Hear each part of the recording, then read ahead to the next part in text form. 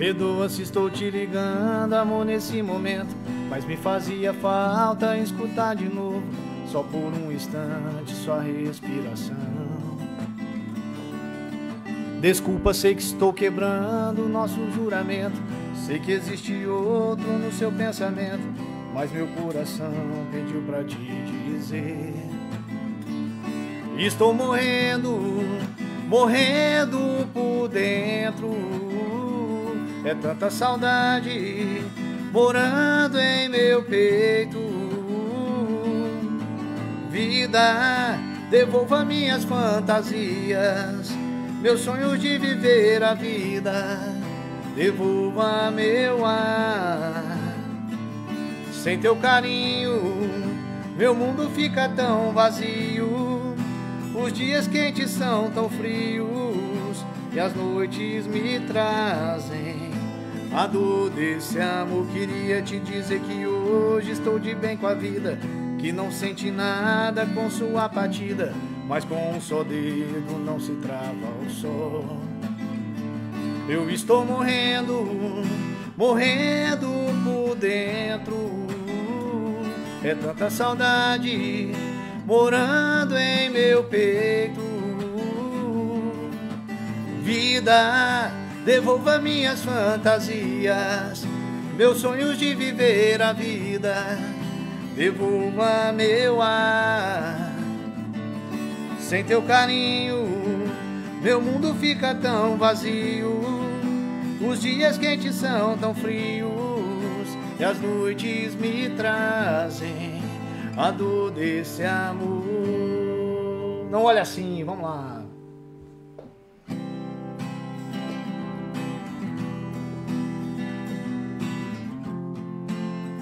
Ao vivaço, gente! Tire seus olhos dos meus, eu não quero me apaixonar.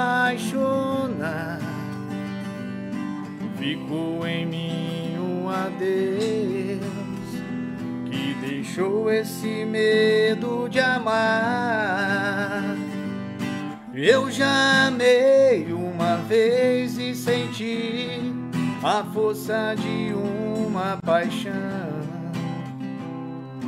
A gente às vezes se entrega demais, esquece de ouvir a razão. Não olha assim, não. Você é linda demais, tem tudo aquilo que um homem procura em uma mulher. Não olha assim, não. Porque até sou capaz de atender esse meu coração que só diz que te quer. Eu já amei. Eu já amei uma vez e senti a força de uma paixão. A gente às vezes se entrega demais, esquece de ouvir a razão. Não olha assim, não. Você é linda demais, tem tudo aquilo que um homem procura em uma mulher. Não olha assim, não. Porque até sou capaz de atender esse meu coração que só diz que te quer. Fala, meu povo! Começando mais um programa Marcelo Franco Sertanejo, ao vivo para vocês de todo o Brasil. Quero mandar um abraço especial para todo mundo que está online com a gente. Minha mulher, Tatiana Franco, meu filho, Eric, Arthur e Laura. Quero mandar um abraço também, um beijo pro meu pai, minha mãe, Remo Franco e Edmar Rodrigues Carvalho Franco. Um abraço para vocês todos. Tcheliane, vó Tereza. Quero mandar um abraço pro pessoal de Machado, Tia Zite, o Tuia, todo mundo aí que tá assistindo a gente, Rodrigo, Tia Tela, um abração pra vocês, tá bom? Quero mandar um abraço pro pessoal da Caiana, pessoal de Alfenas. Hoje a gente tá com um programa super especial aqui, gente, com o Marcelo Moreira, o Zé Padre, gente. Esse homem é forte, viu? Aô! Esse conhece o povo do sertanejo, esse homem conhece todo mundo, gente. Quero mandar um abraço também pra Alda Castanho, quero mandar um abraço pro Barbosinha Freitas, pro Rodolfo, um abraço, Rodolfo, tá assistindo com a gente todos os programas aí, valeu mesmo. Maria Batalha Valentim tá assistindo a gente também, o pessoal tá todo assistindo a gente aí, valeu demais. Ó, quero falar que o programa hoje tá super especial, a gente vai ter um bate-papo aqui, um podcast especial aqui com o Marcelo Moreira, que ele aí faz, gente, esse homem que conhece os artistas mesmo.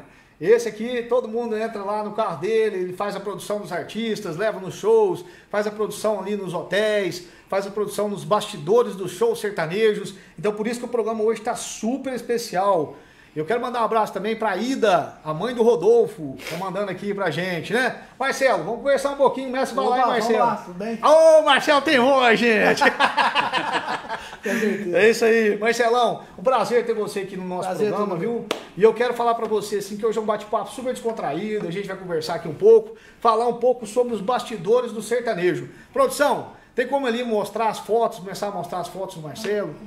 Tá, a gente vai fazer o seguinte, a produção, a gente vai pro comercialzinho, a gente vai voltar com as fotos, com os bastidores, com os links de sertanejo, tanto de coisa especial pra vocês, ainda tem uma receita premiada, gente, valendo R$300, hoje tem uma receita super especial de pé de moleque, tá bom? Vamos ter valinho, daqui a pouquinho a gente volta, compartilhem, curtam o programa que vai valer muitos prêmios aí pra vocês, não deixe de assistir o programa de hoje, tá fantástico!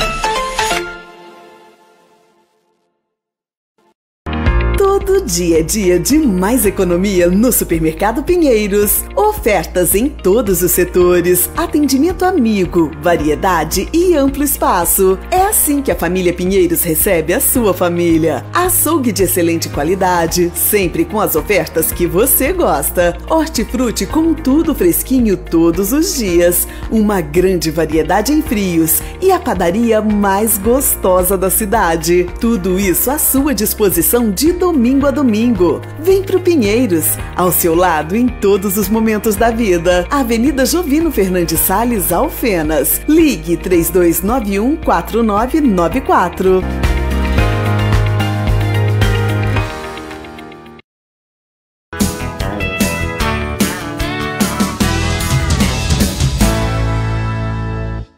De novo, entendeu? Ó, 7 segundos, 6 segundos, estamos no ar, ó. E fala mais alto aí, galera. No ar. Voltamos, meu povo, com o programa Marcelo Franco Sertanejo, gente. Estamos aqui ao vivo para vocês de todo o Brasil com o Marcelo Moreira aqui. O rapaz é produtor musical aqui, faz as produções do Brasil inteiro aqui. Eu vou confirmar só uma coisa aqui, produção. Voltamos, meu povo, com o programa Marcelo Franco Sertanejo, gente. confirmando aqui. Gente, mostra um vídeo aí, produção, pra gente, sobre os bastidores do sertanejo, o que o Marcelo faz lá, e a gente vai mostrar tudo direitinho pra vocês, gente, vai mostrar lá como é que funciona, o que o Marcelo faz, e aí depois você vai explicar pra gente, Marcelo, a gente vai perguntar cantor por cantor.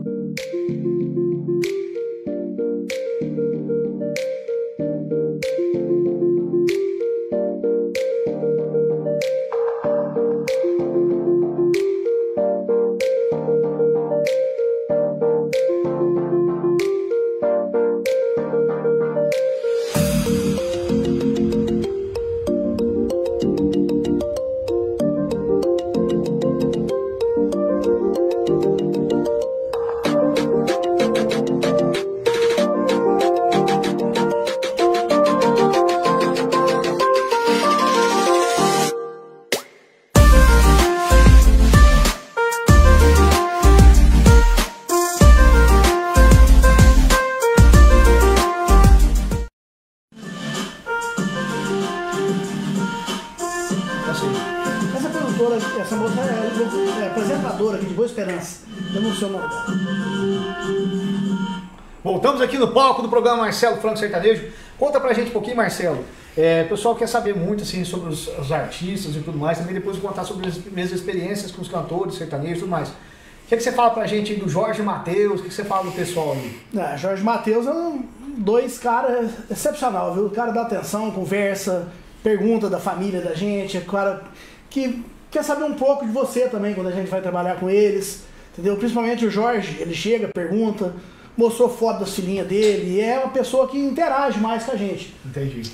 Agora o Matheus, ele já é mais quieto, na dele, mais quieto, sabe? Ele bate uma foto, tudo assim, mas ele não é muito de ficar conversando. Mas o Jorge é mais dado, o Jorge é uma pessoa mais tranquila, assim. Todo mundo fala que ele é bem carismático. Dá atenção demais, ele é bem de conversar, ele é mais tranquilo. Né? Mas assim, aí o Marcelo, o povo pergunta várias coisas. Primeira coisa que o povo está perguntando é assim, o que é o Zé Padre? O Zé Padre é apelido do meu pai, né, pra falar a verdade. Entendi. Então como eu trabalhava com ele na oficina, no Alto Escape Zé Padre, então... Aí ficou Zé Padre. Ficou Marcelo, filho de Zé Padre. Marcelo Zé Padre. Não tem como tirar, não tem jeito. E o pessoal tem muita curiosidade de saber, assim, como que você chegou, tipo assim, você falou que trabalhava na oficina e tudo, trabalhava em outros ramos e tal, e aí como é que você começou a chegar nesse ponto, assim, de chegar com os artistas, de conversar com os artistas? Alguém te levou primeiro? Como é que foi? Como é que funciona isso? Foi até um caso assim, do nada. O Robson Stanley do Velório do Carneiro me ligou. Falou, Marcelo, você tem um Corolla, né? Eu falei, tem. Falei, tô precisando de um executivo para pegar um cantor no aeroporto, levar no hotel, do hotel no show, do show no aeroporto. Falei, Robson, vamos lá. Ele falou assim, quanto você me faz? Falei, não tem noção, vou lá, eu faço pra você, depois a gente vê. Chegando no aeroporto, nada mais, nada menos que César Donato Fabiano. Eu liguei pra ele e falei, não, quem vai pagar pra carregar ele sou eu, né? Aí começou a levar isso, fiz um serviço muito bom, os meninos falaram pro Robson, ó, eles chamam de motora, o motora lá fez o translado, bem atencioso, ficou o tempo inteiro lá do nosso lado, o produtor falou que ele ficou lá, o assessor dele, falou, ó, o moleque ficou aí o tempo inteiro, não saiu de perto da gente, comeu por aqui mesmo, não foi nem em casa pra não fazer nada errado. Então isso a gente vai montando o que a gente sabe fazer, né? Meu pai falava, você vai fazer uma coisa, faça bem feito para não fazer duas vezes. Exatamente. E para não perder de fazer, né? Então aí o Robson vem muito assim, o Robson às vezes não liga meu telefone de longe, a gente não sabe quem que é, quem me passou o telefone foi o Robson. Quer dizer, eu já posso pegar o serviço sossegado, que é garantido. Entendi. Igual tem gente que já me ligou, foi Robson, você que passou o telefone? Ele falou, não. Foi, e aí? E eu também não ia. Então eu já falo que não posso. Entendi. Tem de tudo. Não, né? A pessoa cria confiança, né? Igual então, o Robson Stanley tem muitos anos. E eu converso com o Robson, o Sérgio Menor de Fabiano, uma vez, duas vezes. Veio umas 9 vezes no começo. Eu carreguei 3 vezes. Então, eu fui bastante show deles aqui, é bem legal o meu show deles, a voz maravilhosa, o cara canta demais. E os dois também são aqui, ó, são humilde demais. Pedra 90, não. Eles chegam perto da gente assim, conversa do nada, com coisa que você fosse amigo deles há anos, sabe? Então dá atenção a todo mundo, sossegado. É que eu falo do Jean Giovanni.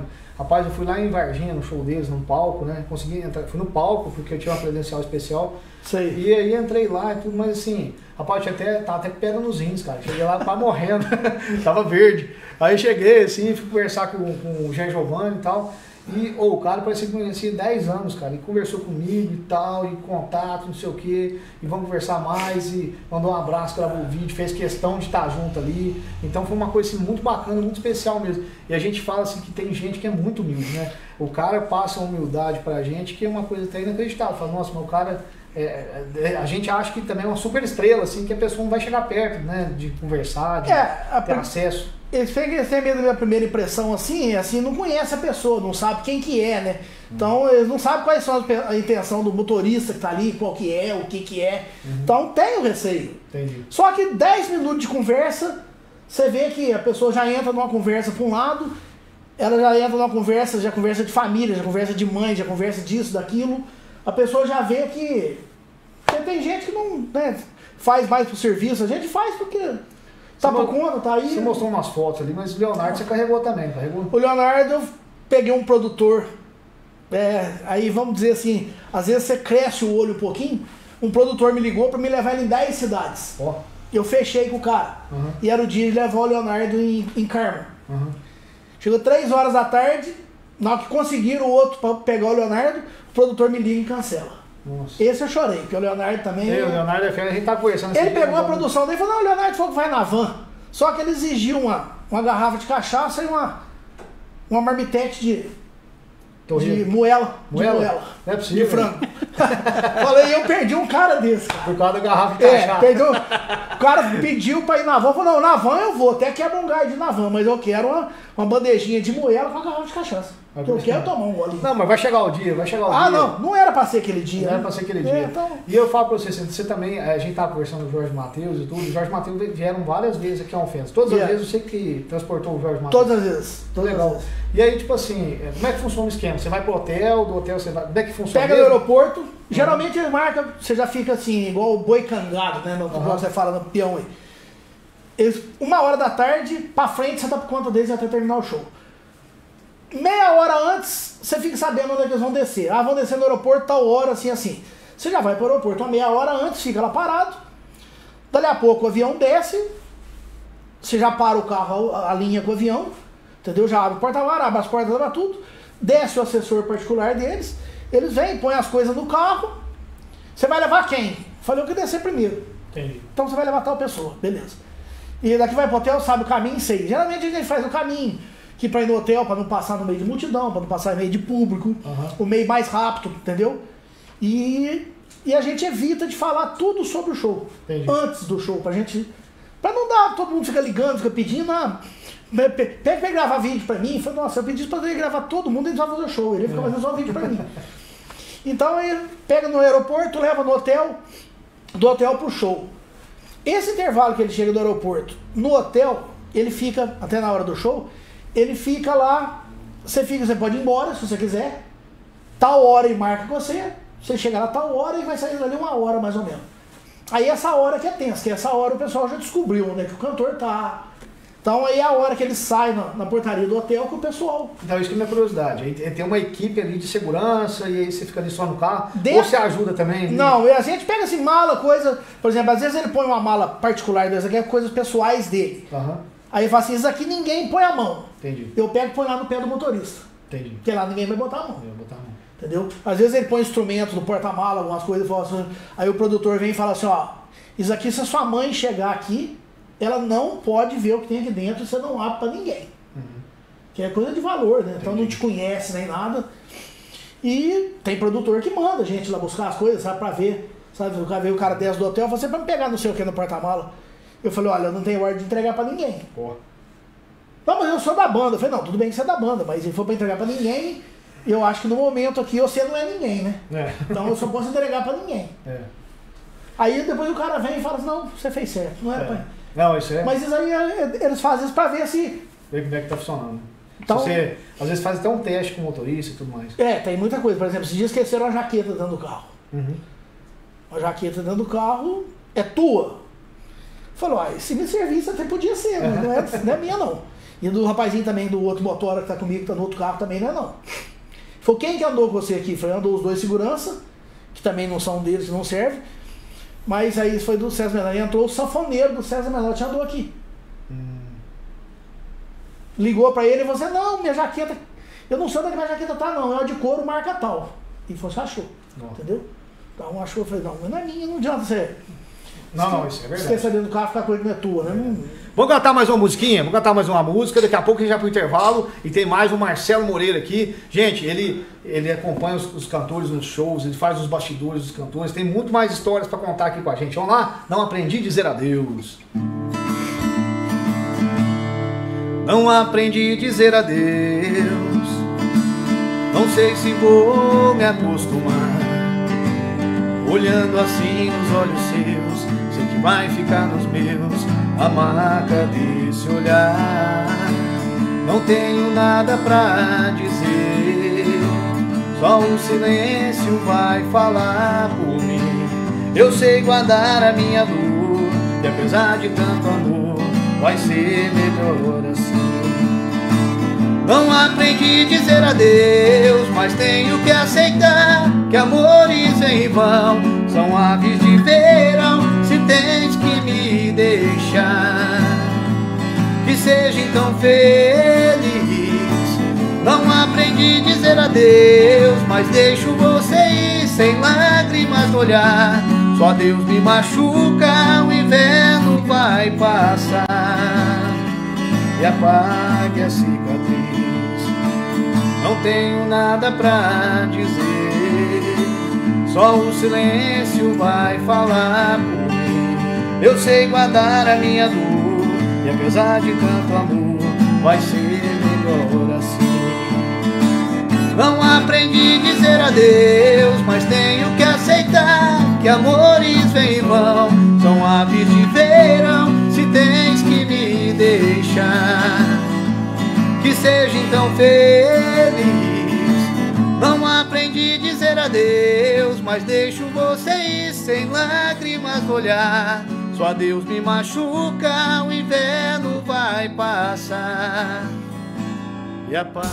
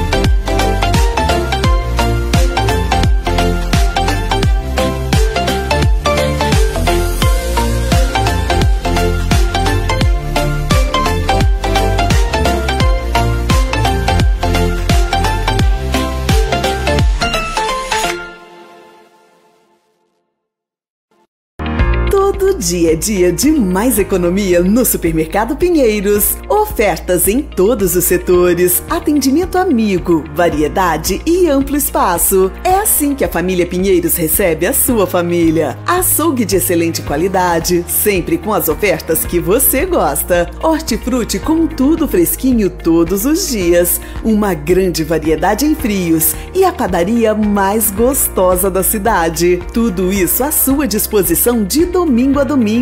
Vem pro Pinheiros, ao seu lado em todos os momentos da vida. Avenida Jovino Fernandes Salles, Alfenas. Ligue 3291-4994.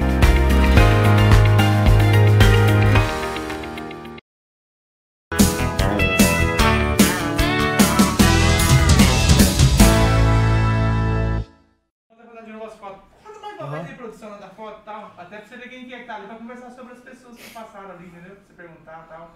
No ar.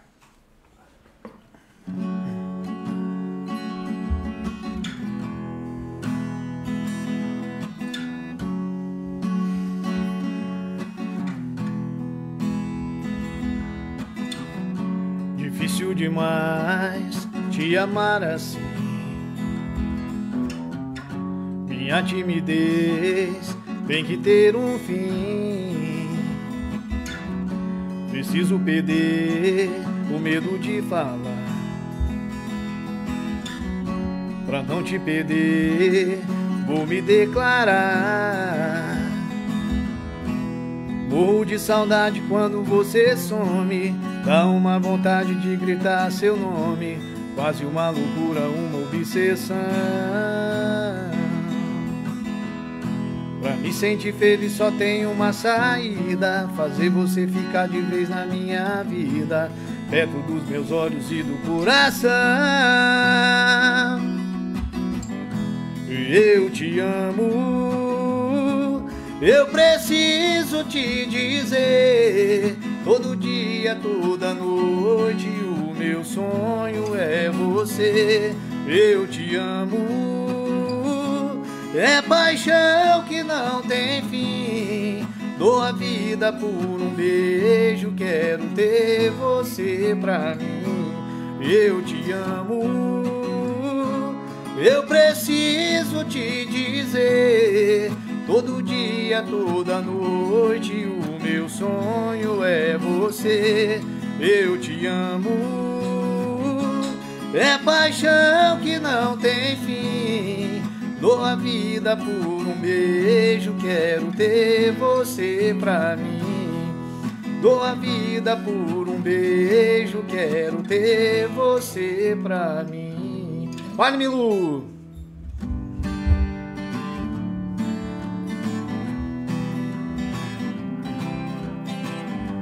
Quem cai uma vez, vai cair três, só que eu tô caindo pela 10ª vez.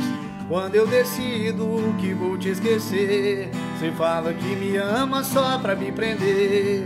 Se você sentisse amor do tanto que cê sabe fazer, se me desse amor do tanto que me dá prazer, você vem e vai, e eu querendo algo mais, cê fica me iludindo, e eu fico no mar caindo, cê fica me iludindo,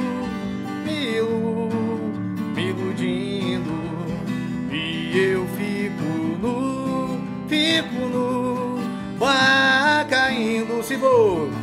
Se você sente isso, amor do tanto que cê sabe fazer, se me desse amor do tanto que me dá prazer, você vem e vai, e eu querendo algo mais, cê fica me iludindo, e eu fico no mar caindo, cê fica me iludindo, e eu fico no mar caindo. Sinais. Vi seu sorriso em meus sonhos, segui seu rastro na areia do deserto. Eu escutei sua voz ao vento, senti seu cheiro cada vez de mim mais perto. Fiquei um louco meio obcecado pra te encontrar em algum lugar do mundo, e mesmo sem nunca ter te tocado, me pertencia bem lá no fundo. Sinais me mostraram o caminho até você, vagalumes guiam-me sem perceber, e no fim da estrada uma luz parece ser você. Sinais me ajudarão a perceber, o meu caminho é você, e ninguém no mundo vai fazer eu me sentir de novo assim. Sinais vindos de um lugar tão longe, às vezes se escondem no farol e numa ilha, numa noite tão vazia, eu beijei você. Sinais me ajudarão a perceber, receber. O meu caminho é você, e ninguém no mundo vai fazer eu me sentir de novo assim. Sinais vindos de um lugar tão longe, às vezes se escondem no farol e numa ilha, numa noite tão vazia. Eu beijei você até o amanhecer, por te amar assim.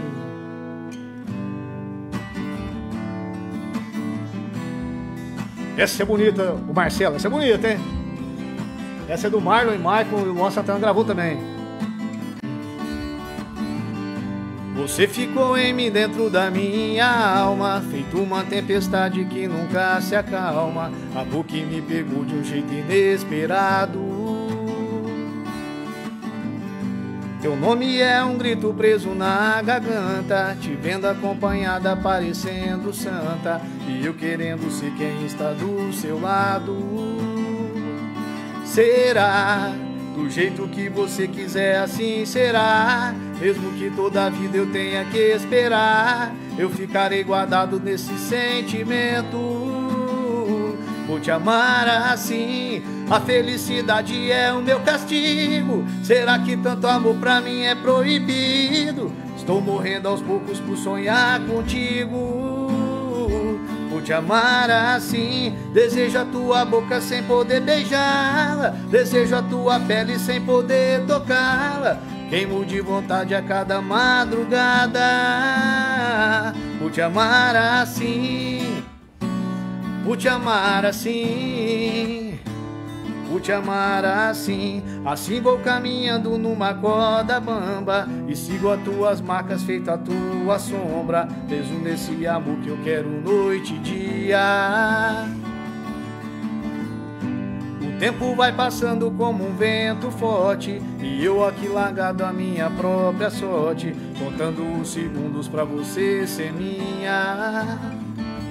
Será do jeito que você quiser, assim será. Mesmo que toda a vida eu tenha que esperar, eu ficarei guardado nesse sentimento. Vou te amar assim, a felicidade é o meu castigo. Será que tanto amor pra mim é proibido? Estou morrendo aos poucos por sonhar contigo. Vou te amar assim, desejo a tua boca sem poder beijá-la, desejo a tua pele sem poder tocá-la, e queimo de vontade a cada madrugada. Vou te amar assim, vou te amar assim, vou te amar assim.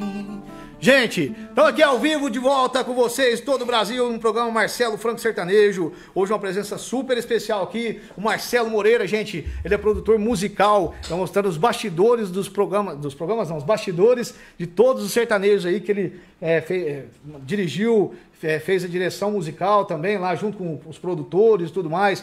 Levou os cantores sertanejos aos shows, ficou junto lá com os produtores, né, Marcelo? Várias coisas aí.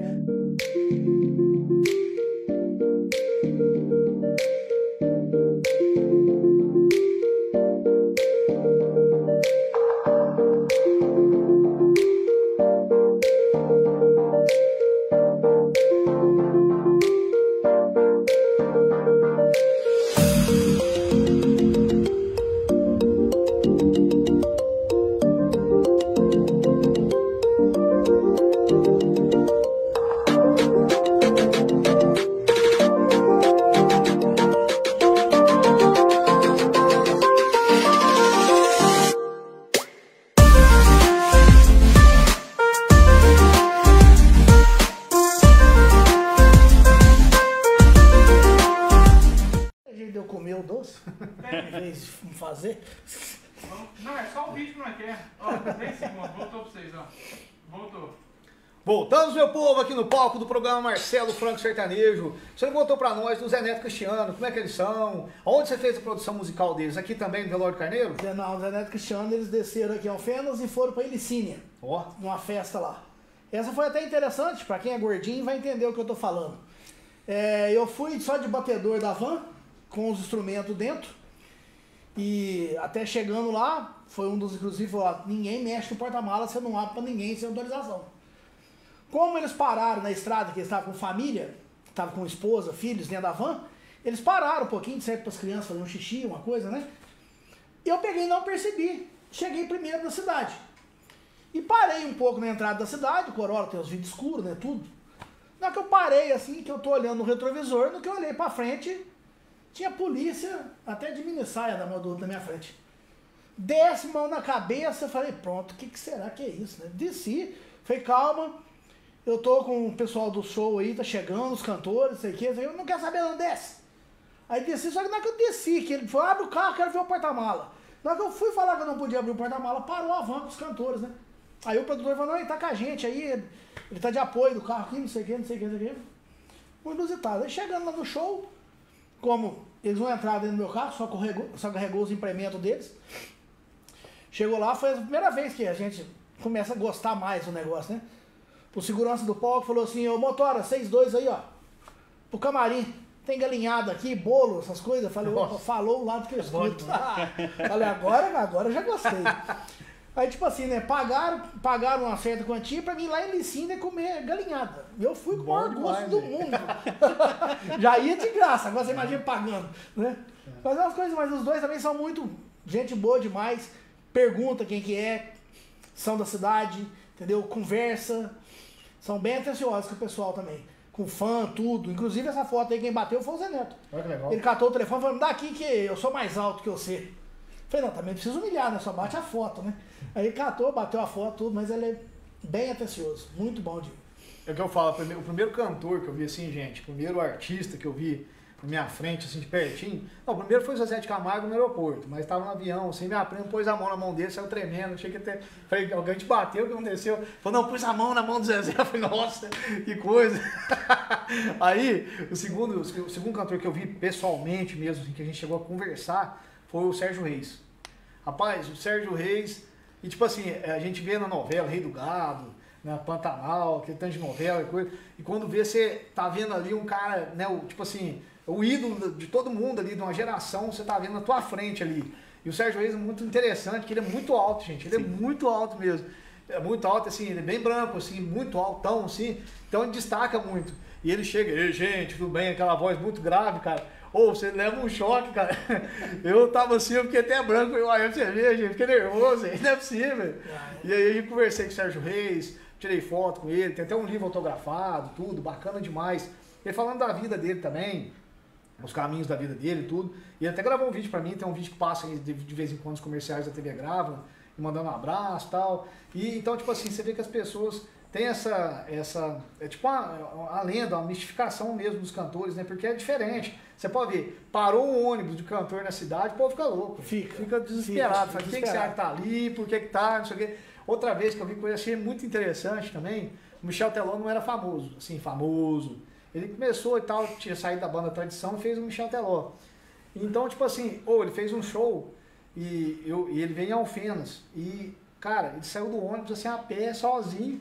Eu parei assim e tal, desci do carro, ele atravessou a minha frente, tudo bem, atravessou a minha frente. Mas, tipo assim, na época não era o Michel Teló do Ai Se Eu Te Pego ainda, entendeu? Então, tipo assim, é muito interessante. Eu também já vi o Rogério Flauzino, já conversei com ele também, porque a gente ensaiava até na casa do primo dele, aí, do Vaguinho, que a gente ensaiava lá pra fazer. Tinha banda de. O Pedro sabe, a gente ensaiava junto lá na casa do Vaguinho, do povo, lá do Leonardo também, do povo. Então, tipo assim, muito interessante esse bastidor do show, né? Eu também, quando eu fui no show do Rio Negro e Solimões também. O Solimões, nossa, cara, fantástico. O Rio Negro também trata a gente muito bem.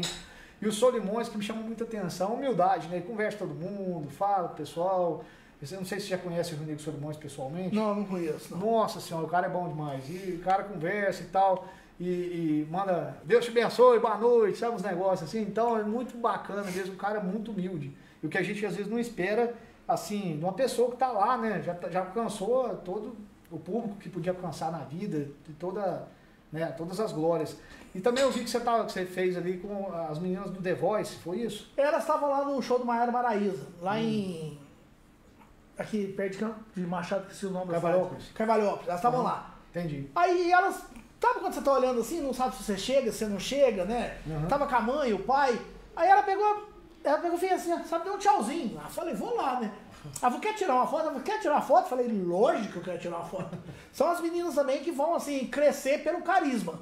Já estão cantando muito bem, mas o carisma das meninas é impressionante. O carisma faz toda a diferença. Né? Faz, é. Às vezes eu falo, em todos os sentidos, em todos os lugares, tudo. Quando a pessoa é aberta, conversa com o pessoal, que tem um negócio de, né, tá meio do povo, é diferente. A gente tá no meio de um cantor desse, a gente se sente importante, até conversando com a Maraísa sobre isso. Pergunta da família da gente. É. Ela não vai saber nunca quem é minha mãe, que jeito que é minha mãe, como que é, se é tudo, se é aquilo que eu tô falando. Mas pergunta, parece que ela tá dando uma importância tão grande pra você, em você ali, que... Você acha diferente? Não, é outro nossa, mundo. pessoa, Assim, parece que assim, eu sou amigo dela, né? Mas é muito bom, isso é muito gostoso de conversar com eles, tudo, entendeu? Igual lá em Carvalhópolis, o polícia lá falou pra mim assim, ó, surto de Covid em Carvalhópolis. Entendi. Cheguei no produtor dela, falou, ó, o PM falou que lá tá assim, assim, assim. Na mesma hora deu um rebuliço na produção dela. Tipo, vai na farmácia, compraram 10 caixas de máscara, todo mundo de máscara, entendeu? Ele chegou a atender o pessoal? Álcool em gel, atendeu. Eu tô muito de máscara, pouca gente. Receio no último, né? Porque mudou tudo, sabe? Entendi. Ela falou assim, e o PM falou, não, tá assim, assim, assim, assim. Aí entrava dentro do camarim, as moças orientavam, entendeu? Pra não abraçar, pra não ficar beijando. Mas, pra não alastrar. É difícil, né? Como é que um artista não vai chegar no povo, né? Muito eu perguntei difícil. uma coisa interessante, essa última vez que o Jorge veio no 50 anos de Fênix, eu perguntei pra ele, o que é o mais difícil no artista? Ele tava com tempo, né? Porque até a moça abriu, até abriu o quarto pra ele lá e ficou dentro do carro conversando comigo, tinha esquecido o telefone dele no ônibus, voltei com ele lá no ônibus. Ele falou assim, é o fã entender que eu não sou artista 24 horas. Isso já ouvi falar. Eu falei, mas então deixa eu fazer vamos defender o lado do fã, que eu sou fã. Uhum. Vamos supor que você eu estou almoçando no restaurante com a família no estado de São Paulo, você chegou para almoçar. Tá. Ali não chegou o artista, chegou o Jorge. Tá, beleza. Mas qual a chance que eu vou ter de tirar uma foto com você e encontrar com você no restaurante de novo? De novo. E você, dois pesos, duas medidas nisso aí. Eu falei, não, pois Ele falou assim, pois mas tem dia que você não tá bem. Tem dia que tua esposa manda uma foto, teu filho caiu lá na casa, machucou, tá com um machucadinho na testa, você já fica emburrado de não estar lá para poder ajudar. Então tem tudo isso. Ele falou assim, então o difícil é esse. Eu falei, eu entendo o que você quer dizer, mas chega um fã teu assim, você encontra com ele num restaurante, quanto que eu vou ter probabilidade de encontrar você de novo aqui? É o que eu falo assim, ó. É umas coisas que ele fala, não, eu entendo. Eu falei, então isso é que é o difícil, conciliar essas duas coisas, entendeu? É uma profissão, assim, quando o artista é consagrado, é uma profissão... Paga caro. É uma profissão que ele paga caro, mas ele ganha caro. Né? Ele recebe muito também. O que eu falo pra você, Marcelo, que negócio? Sou dentista também. Se eu não quero ver dente, não quero mexer com sangue, não quero mexer com prótese, eu não posso ser dentista. É aquele negócio, entendeu? Meio que à noite, às vezes fala, o dente aqui tá dando problema, não sei o que, tem que fazer isso, tem que fazer aquilo, tem que passar medicação, o meu remédio acabou, o que eu vou fazer? Então isso aí você tem que ter, não adianta. Então assim, o que eu falo? O artista, infelizmente, é o preço que realmente ele tem que pagar. Infelizmente, eu penso assim, porque aqui que eu falo, o fã só tem aquela oportunidade, eu fui no show ali, eu fui no show da Maraísa também, eu fiquei no camarim lá com o pessoal da produção e tudo mais, eu vi, Marcelo, o desespero do povo, tinha as mulheres brigando lá pra pular, pra entrar depois da van, porque a van tava travando todo mundo, então as mulheres estavam brigando pra pular, pra chegar perto ali, pra pelo menos chegar na muretinha de contenção do show da Maraísa, entendeu? E eu lá, bem tranquilo, olhando, falei assim, lá dentro, falei, nossa gente, que interessante isso, né, cara? Então, tipo assim, não tem como é que você vai tirar essa paixão dos fãs, essa vontade vai de voltar aqui pra você ver de novo, não tem como. Muito difícil, entendeu? Eu já vi, outra coisa que eu vi também, um dos shows que eu fui, não fala quem que é não, pra não ficar chato pro cantor, porque o cantor não sabia do que aconteceu. Chegou um senhor, o senhor chegou e falou assim, olha, eu quero muito assistir, eu quero muito lá conversar com o cantor X. A produção dele falou, não, você não vai entrar. E um senhor, tipo, sei lá, quase 70 anos, 70. O senhor chorou na porta. Ele chorou na porta e eles não deixaram ele entrar. Porque não tinha a pulseirinha, entendeu? Então eu falo assim, gente, né, eu falo a verdade pra você, quase deu crachá meu de produção, falei, toma, entra lá. Mas tem uma coisa, É aí que tá. Vamos falar do que? A produção não sabe quem é aquele senhor. Exatamente. Como é que vai saber que o cara tem que sentir na hora. Às vezes o cara tá tenso, ele não tem como ele perceber que o cara tá fazendo aquilo por amor ao cantor. Não por safadeza. Exatamente. E eles, o segurança deles recomenda pra gente. A gente faz o curso aqui, o curso nosso de segurança, de coisa, é a defesa. A gente é a defesa do cantor. Você pode estar morrendo, se não tiver um beijo, você vai morrer. Às vezes você vai morrer porque não vai ter jeito de dar um beijo. É a defesa, não tem como. Não, eu entendo isso também, a parte da produção. Quando a Marília Mendonça veio em Alfenas, uma moça queria abraçar de qualquer jeito, ela grávida. Ela não abraçou, explicou pra moça. Ela falou, não conheço, todo mundo tá aqui, eu tô grávida. Eu não sei quais são as intenções do pessoal. E infelizmente, nesse mundo de hoje, a gente tem que se prevenir, né? Teve gente que xingou, reclamou. Esse show aí foi... Eu lembro dessa situação que... Foi você que fez o transporte ou não? Não, eu fiz transporte só dos pilotos do avião. Eu lembro dessa situação que tava assim, a produção, começando um negócio de Covid, se não me engano. Aí então. ela programou tantas pessoas que podiam entrar, não sei o quê. Isso aí deu um maior bafafá mesmo na região, né? Foi o show que ela fez, um show em Campos Gerais, se não me engano. E aí deu esse bafafá aí, porque não quis atender o pessoal todo, a produção falou que não podia e tal. Então isso aí foi meio complicado mesmo, eu lembro dessa situação. Isso aí a gente vai conversando com a turma aí, toda cidade tem uma história diferente. Isso aí é normal. Mas sim, todo mundo, gente, atende o pessoal bem, os cantores, muitas vezes, quase que a maioria das vezes, pelo menos que eu vi até hoje, eles fazem questão do pessoal, né? Gente, vamos um comercialzinho, daqui a pouquinho a gente volta. É isso, produção, né?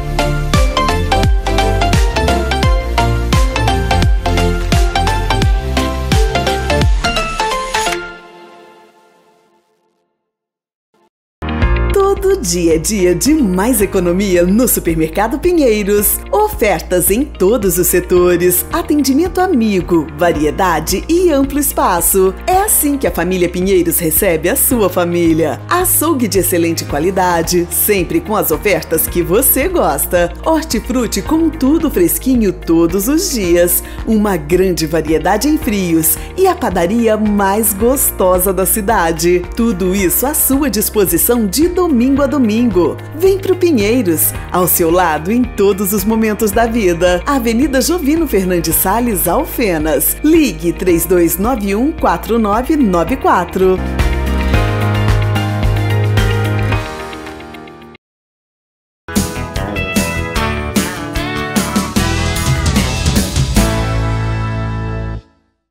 Horas e 3 minutos. Marcelo, você sabe fazer doce, alguma coisa, ou não sabe fazer nada? Sei.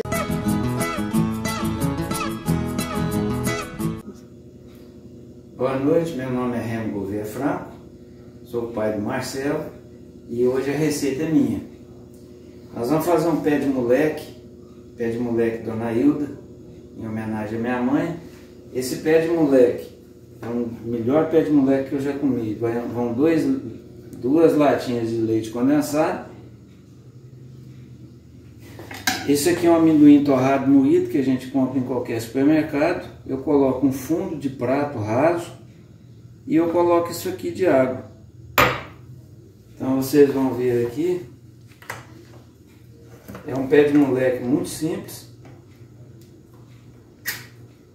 e muito gostoso, por sinal. Essa receita dá uma latinha daquelas de sorvete de 2 litros. Ali está o pirex. Assim que eu conseguir dar a ponta aqui no pé de moleque, eu coloco ali e deixo esfriar. E depois que você desceu o doce, colocou no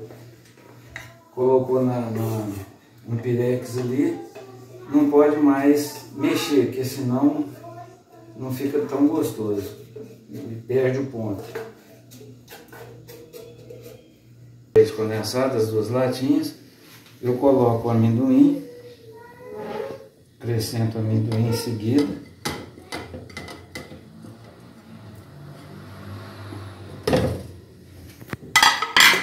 E eu coloco esse fundinho de água aqui para facilitar um pouco. E agora a gente vai mexendo, não pode parar de mexer até conseguir atingir o ponto.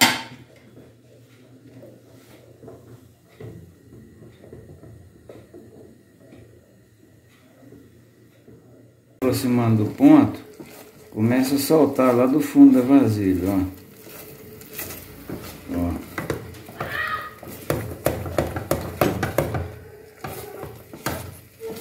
Começa a despregar da vasilha, que eles dizem, os antigos diziam. Olha como que ele já está soltando lá do fundo, ó.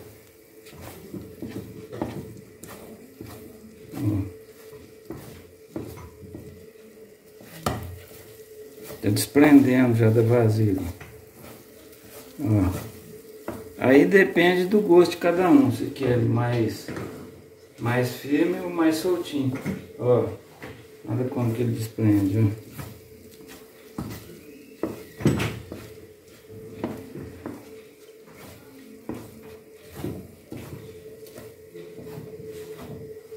Mais 5 minutinhos nós vamos descer. Agora nós estamos descendo o doce. E depois que colocar ele aqui na vasilha, já não pode mexer mais para não estragá-lo. A gente dá uma batida e acerta o doce no fundo da vasilha e espera esfriar depois. Está finalizado o doce, tá? Agora é só saborear. Essa é a minha receita premiada e eu espero ganhar. Obrigado, meu pai, por ter mandado a receita premiada. Você também pode mandar, a gente valendo R$300. Você mande a sua receita, a gente vai fazer depois o sorteio das top 10 aqui, das receitas todas que mandarem. A gente vai fazer um sorteio. Primeiro lugar vai ganhar R$200, segundo lugar vai ganhar R$100. É super bacana e super especial. O Marcelo, a gente tava conversando aqui e tal, e eu tava, assim, a gente falou algumas produções, tudo aí. Eu já vi algumas situações também de produções, por exemplo, não deixar ter acesso nenhum a artista. Eu já cheguei a ver isso. Tipo assim, o pessoal não conseguia chegar antes da pandemia, né? Na época da pandemia não. Tipo assim, o artista muito bonzinho, muito bacana, gente boa mesmo. E dá um trabalho violento para conseguir chegar na produção ali e tal. E, então, tipo assim, isso tem variação muito grande, né, Marcelo? Tudo é jeito. E se você chegar no meio de todo mundo, né, que todo mundo quer entrar, você não consegue. Não consegue. Porque se ele liberar para um, tem que liberar para todo mundo. É. Então uma pessoa que quer chegar num show, por exemplo, ele tem que ficar analisando. Viu o cantor chegar, viu quem chegou junto com o cantor. É. Esse cara desceu do hotel, você chega nele, conversa com ele. Tem uma menina que ela fez 16 anos, que foi lá no quarto do Jorge Mateus, bateu várias fotos. Mas a menina sentou lá no estacionamento, ficou lá quietinha, esperando. O cara fez assim pra ela, pois no elevador, levou ela lá em cima. Ninguém sabe quem que é ela, ou seja, ela já fez 2 vezes isso, ela foi lá, tirou foto dentro com eles no corredor do hotel. Coisa que eu já carreguei várias vezes, não consegui fazer isso. Mas por quê? A pessoa não alarma, a pessoa quieta, entendeu? Agora aquele nego chega que quer, no meio de uma multidão, tem todo mundo que quer entrar e quer entrar também, ele não vai entrar. Não vai conseguir. Igual todo mundo não vai entrar. É, não vai conseguir. É. Igual eu vi, por exemplo, lá, eu também vi o show da Nayara Azevedo, muito boazinha, muita gente boa, tudo. Mas assim, muita gente pra entrar no camarim. E tipo assim, o show tava atrasado já, não tinha como entrar. E tipo assim, o show já tava atrasado, não tinha como a pessoa entrar. E todo mundo querendo entrar no camarim, tudo. Teve que fazer uma fila, algumas pessoas entraram, outras não entraram. Mas tipo assim, o povo que não entrou ficou muito chateado, entendeu? Até eu bati a foto com ela lá, fiquei nos bastidores do show. Mas tipo assim, eu achei interessante que é o seguinte, você não consegue bater uma foto do teu celular. Lá eles batem a foto e depois você põe no site oficial da Nayara Azevedo. É interessante isso. Mas cada artista tem uma peculiaridade, isso aí faz parte do show, né? Faz parte do evento, até porque para não modificar foto, não fazer outras coisas, sei lá, eu não sei qual que é o princípio. Não sair foto deformada, distorcida, que a pessoa estava mal arrumada. Isso aí faz parte do Maiara Maraíza chegou em Machado, ela chegou às 6 horas da tarde. Chegaram de São Paulo, chegaram descabelada, de pijama, lógico que toma remédio para dormir. Teve uma moça, vou falar igual você falou, tava lá, que é empregada do hotel, achou ruim que a Maraíza não bateu foto com ela, que ela tá lá desde há 1 hora. Pô, mas a moça, assim, tá parecendo dormiu no balai de roupa suja, tudo amarrotada. Não vai chegar... Ela é um artista, ela não vai sair desse jeito. Não tem como ela sair desse jeito. A moça saiu xingando, reclamando, tudo, mas o pessoal não entende. Tem gente que esperou, chegou lá, ela saiu, atendeu todo mundo. Lá no show ela atendeu todo mundo, falou tantas pessoas. O ruim é quando pega produtor pessoal, assistente pessoal ali, que é cri-cri. Aí nem você, sabe? Às vezes você tá dentro do carro, você pergunta alguma coisa que ele já te corta você de cara. Então, graças a Deus tem uns aí, mas... mas e segurança, né? Também, tem segurança também aí que você quer ajudar e... acaba... o cara queria parar no trevo, no ônibus, em frente, dentro do posto Shell que tem lá. Aí eu falei pra ele assim, para na rua de trás, igual vocês parou no Velório do Carneiro. Ele falou assim, eu tô falando em inglês ou grego com você. Na hora que você estiver dentro do posto Shell, você me manda uma foto. Manda a localização. Mandei a localização. Ele pegou e falou assim, eu falei na hora que você estiver no posto Shell. Eu peguei, mandei uma foto do posto Shell pra ele, falei assim, eu tô na Grécia ou tô no posto Shell? Mas é a segurança novo que quer mostrar serviço. Aí na hora que um que já me conhece, eu falei, você tá aqui de novo? O produtor foi, sou eu. E eu falei assim, mas por que não parou lá atrás da coisa onde parou da outra vez? Fez pergunta pro grego aí, que ele que sabe. Eu fui dar ideia pra ele, ele me xingou ainda. Ele falou assim, aqui não tem jeito. Foi só o ônibus parar, o pessoal fez assim, ó. E o Jorge Mateus estava lá dentro. Teve que tirar o ônibus ali, ir pra outro lugar com coisa que ele não tivesse pra descer os caras. Quer dizer, a gente é da cidade, a gente sabe onde é que tá o movimento, né? É lógico, né? Parar na entrada aqui, posto ali, é querer encher o... Não, tá louco. Eu falar assim, chegamos. É bem no trevo, estamos aqui, gente, fazer o show aqui já. Começar a fazer o show. Tocar um sininho e falar assim, ó, os cantores chegou aí na cidade. E eu também, a gente ia ter uma oportunidade que, infelizmente, não se concretizou por causa da pandemia, que a gente ia fazer a abertura do show do Bruno Marrone, do Edson Hudson, do Gustavo Lima. Mas, assim, acabou que foi cancelado, mudou de data, tudo, depois mudou as produções e tudo mais. Mas, assim, deve ser muito bacana também. Eu acho que o Bruno Marrone deve ser uns... Nossa. Tem. Vai ter um aí, vai ver uma foto ali de Matheus e Cauã. Matheus e Cauã. Matheus e Cauã veio numa formatura da medicina aqui. Não tinha ninguém na cidade de férias. É o melhor jeito de carregar os cantores. Nossa. O Cauã pegou e falou assim, vai precisar de segurança dele, vai precisar de segurança, carro, batedor, pai. Eu falei, não, ninguém sabe se vocês falam que não, vocês vão para uma fase particular da medicina aqui. Ele falou, é mesmo? Eu falei, é. Ele falou assim, se eu quiser comer um podrão é sanduíche que eles falam, né? Falou, olha, põe um chinelo de mão de dedo aí, põe um boné aí e vamos aí eu te levo. Ele falou, não acredito que eu vou sentar e comer. Você vai sentar e comer tranquilo. Nós fomos na casinha. Rapaz, no último instante, assim, a moça da casinha vai... Você é o Cauã! Me dá um puta de um grito, cara. Nossa. Eu falei, não, moça, não. Tinha que botar aí dentro do carro e ó... Ele falou assim, mas a moça que vai ficar quietinha. Ia bater foto com ele, tudo tranquilo, tudo, mas é umas coisas... Igual, vai ter uma outra aí da medicina de novo, não sei quem é que vai vir aí. Vamos ver se nós pegamos ele pra carregar. E falar que vai ser um cara, uma banda boa. Chama nós fazer a produção lá. Tá bom? Aí nós vemos o que acontece, ver certinho, ver onde é que tá, a hora que vai descer, tudo, entendeu? Marcelo, uma satisfação ter tido você aqui hoje no nosso programa. Quero agradecer muito a sua presença. Deixe suas mídias sociais aí, pessoal, conhecer seu trabalho, o pessoal que quer te contratar também. Seu Facebook lá, seu Instagram. Marcelo.zé.padre@hotmail.com, que é o e-mail. Marcelo Zé Padre, Marcelo Moreira, Marcelo Zé Padre, entendeu? Marcelo, Zé Padre, tudo junto no Instagram, entendeu? E... Gente, é Marcelo Zé Padre, é isso aí. Zé Padre, Se não achar, pergunta pra um cachorro na rua que ele te leva você lá em casa. É mais fácil. Ó, semana que vem, gente, tem um programa super especial, um jeito diferente de tocar sertanejo no teclado, hein? Teclado e piano, vai ser uma coisa maravilhosa. Não percam, gente. Super especial, com um cantor especial, surpresa pra vocês. Programa que vem também tem um receita premiada, mande sua receita. A gente tá aqui esperando com todo carinho para poder colocar a receita para vocês, tá bom? Quero agradecer a Deus por mais um programa, quero agradecer a produção que tá aqui até essas horas, quero agradecer o Marcelo Moreira, muito obrigado Marcelo Zé Padre, valeu. Quero agradecer o Pedrão aí que tá com a gente. Pedro, vamos encerrar aqui vamos com a saideira, Marcelo. Um abraço, meu amigo Solimões. Vi um arroxo no peito, eu fiquei apavorado. São Paulo ficou pequena, um lugarzinho abafado. Peguei a via Anhanguera e a coisa ficou pior. Quando passei em Campinas, dava pena, dava dó. No trevo de Americanas, pensei não vou aguentar. De Limeira até Araras, fui chorando sem parar. Uma parada em Leme, dei um alô à plateia. Foi lá em Pirassununga que eu tive uma boa ideia de parar em Ribeirão, tomar um chopp gelado. De lá eu passei em Franca, comprei uma bota invocada. E na festa de Barretos cheguei muito apaixonado. A saudade é um prego, coração é um martelo. Fere o peito e dói na alma e vai virando um flagelo. A saudade é um prego, coração é um martelo. Fere o peito e dói na alma e vai virando um flagelo. De Uberaba a Uberlândia fui contemplando a beleza, dando um tapa na saudade, ouvindo moda sertaneja. Cidade de Araguari, o meu pranto era prova. Fui curar minha ressaca nas águas de Caldas Novas. Tem coisas que a gente pensa, coração fica doente. Pensei na lua de mel na pousada do Rio Quente e no trevo de Morrinho, chorando igual criança. Te encontrar lá em Goiânia eu vou cheio de esperança. E se na linda Goiânia eu não encontrar ninguém, amanhã bem cedo eu sigo com destino a Belém. Ou até no fim do mundo, mas quero encontrar meu bem.